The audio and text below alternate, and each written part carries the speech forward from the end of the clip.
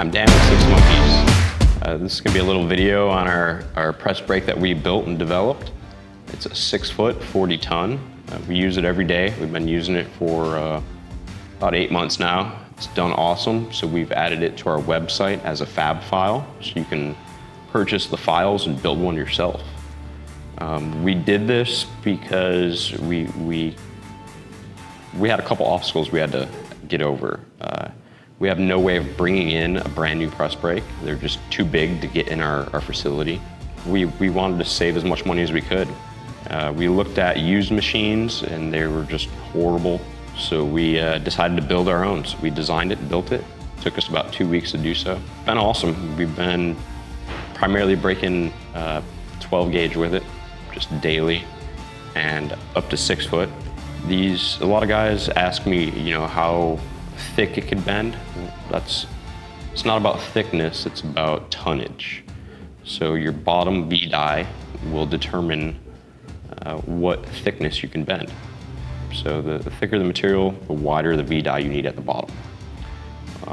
I used to use a little Harbor Freight press with a 20-inch die in it, and it was really limiting. We couldn't do big stuff. You couldn't pull dies or remove dies and add dies in certain places, so it was really limiting on us. And the workaround at the time was to slice all the bends and then weld them, grind them down. This machine, we designed it so the bottom dies kind of float. We have backstops so they center up. You can move them around. And the top has 6-inch plates. And you can undo the plates, remove a die, shift a die, do whatever you need to do to be able to make the bends you want to make. We built a little die holder for it, a little holder for a drill. It's really handy to have that to tighten and loosen all your bolts. We've got these shelf brackets that just slide into the front to help hold your parts for your bending stuff. Overall, super happy with it. We want the community to be able to build these as well. Buy the files, build them, modify them, just have fun, but continue being creative. Don't be limited by your tools. So I'm gonna go over this thing, kind of show its construction, show how it does for us, for bending. We'll bend a couple parts and just overall go through the whole thing. The really cool thing about this is being built in-house, we have the ability to repair it in-house and not have to wait on stuff. Obviously, there's components we had to buy. We had to buy the cylinders, we had to buy the pump, we had to buy some micro switches, and that stuff we can either have repaired locally or we can just buy a new one. Everything for this thing we got off of Amazon. Just super easy. You can just build your cart, have everything shipped to you, and then all you have to do is get the fab files and cut out what needs to be cut out, milled what needs to be milled, drill and tap everything. It's a really fun project to do, and it's a really awesome tool. So let's walk around this thing a little bit. We'll show how everything kind of works, how everything moves, and how to kind of assemble and build it yourself. All right, so we're gonna go through a build overview of this, kind of give you guys some tips and tricks and things that I had to do to build it. It does take some patience, it takes a lot of laying out stuff, and all of that is in the files you buy. But this is going to give you some good detail on how to assemble it and the crucial things that need to happen to be able to get it to operate properly.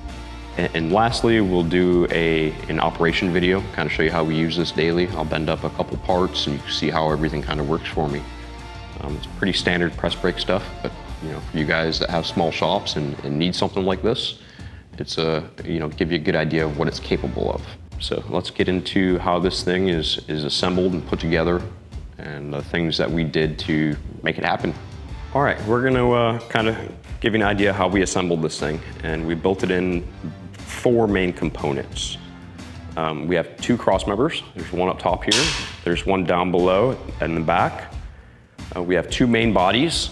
So we have 1 main body, 2 main bodies, and we have the upper and lower decks. We built them out as much as we could as individual pieces and then brought them all together where this thing was going to live and finished it in this spot. So that way we didn't have to figure out how to move it. We've got all these holes down here where you can add some accessories. You can see I have a drill holder. You can add your shelves. This is made out of 1 inch by 12 inch. Super stout, it's not gonna bow on us.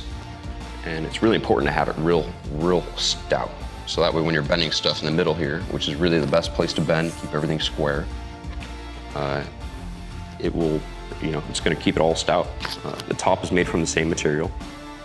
And what we did was mill a groove that's right underneath here. And we milled a 1/2 inch by 5 inch groove to accept American tooling. So this is available everywhere. We purchased the upper die and the lower dies. All these plates also have a groove machined in the back, so they all get a good clamp on all the dies. Super cool because it's not limiting, and we're properly distributing the load. These are our slides. The slides are super important. It's what keeps everything true, going up and down, doesn't have play. And to achieve that, we used cold rolled flat bar.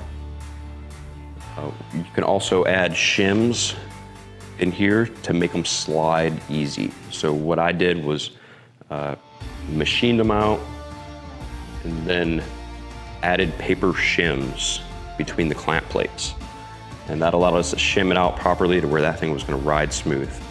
And obviously it requires maintenance, so every once in a while I'll take some machining oil and put some oil on these slides, keep them running nice.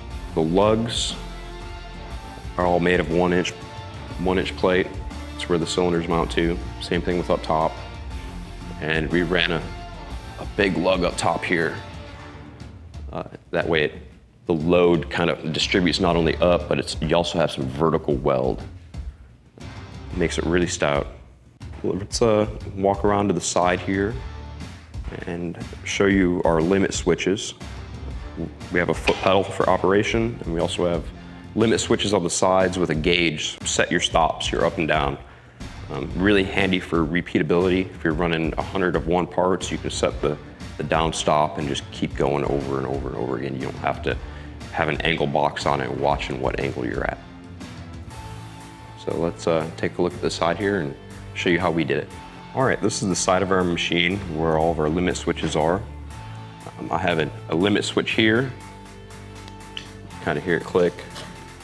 That's the upstroke, and I tune that by just having a little ring on a bar here. When the limit switch hits it, it stops the upstroke.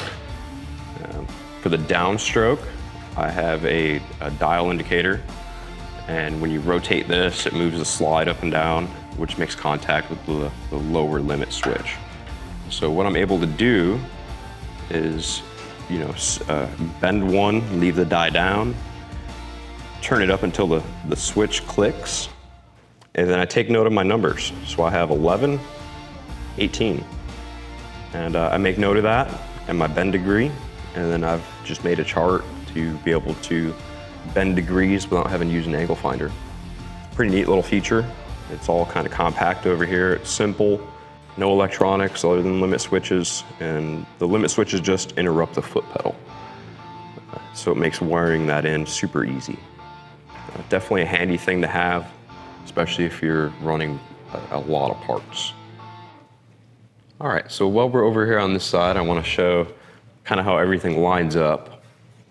You have your main upper deck, and you can see the centers of your cylinders up top, down below.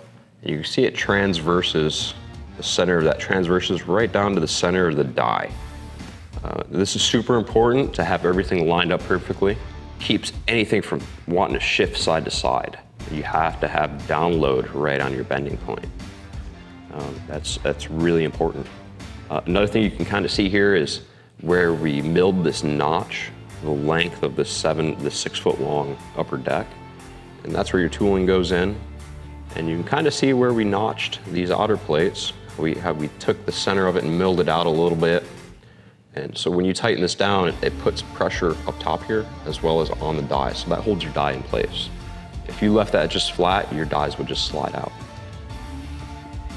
You can also see on the end here, we use a 1/2 inch bar on the top, and we have gussets about every 6 inches or so.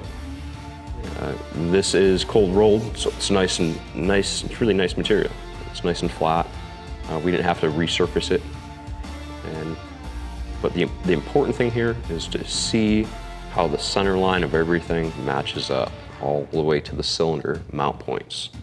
It's really important. All right, we're gonna sew this backside construction, and before we do so, I want to answer a couple questions.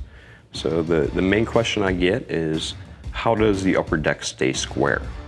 Now, we're not running any valves or anything like that, or servos. I want to keep it simple, but it also needs to stay true and square.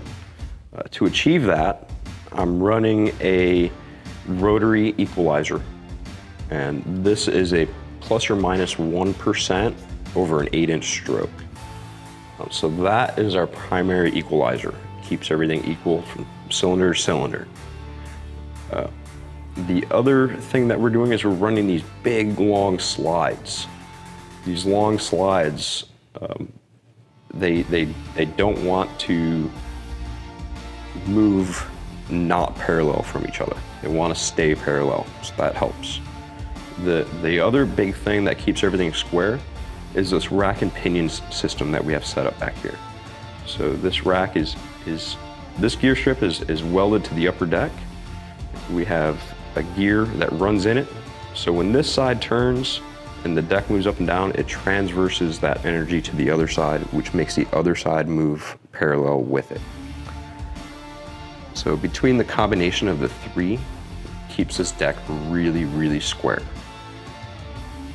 Super happy with how it performs. As far as construction-wise back here, it's pretty simple. The main thing is your placement of your rack, where you want to put the mounts for it. You want to make sure you have clearance for your bolts that hold your slide together. But it really doesn't matter which set this thing sits between, as long as your gear makes contact at all times with your rack. Backside of this thing is pretty self-explanatory of how it kind of goes together. Yeah, let's do some action shots here and show everything in action.